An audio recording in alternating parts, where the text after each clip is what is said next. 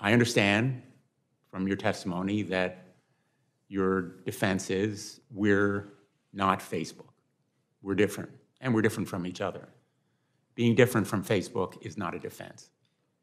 These platforms, you all know you have children on these platforms that are too young to be on these platforms, and you allow it to continue because it's money.